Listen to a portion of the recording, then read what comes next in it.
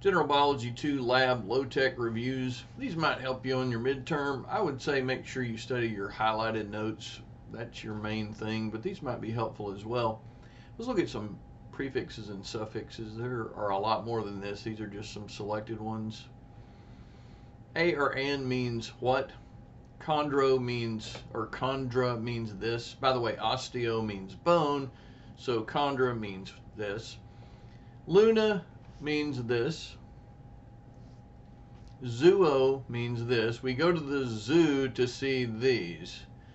Algia means this.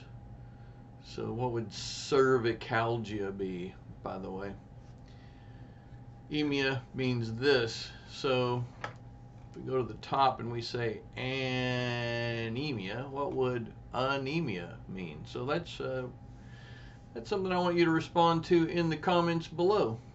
If I had cervicalgia, what would I have? If I had anemia, what would I have? Let me know what you think.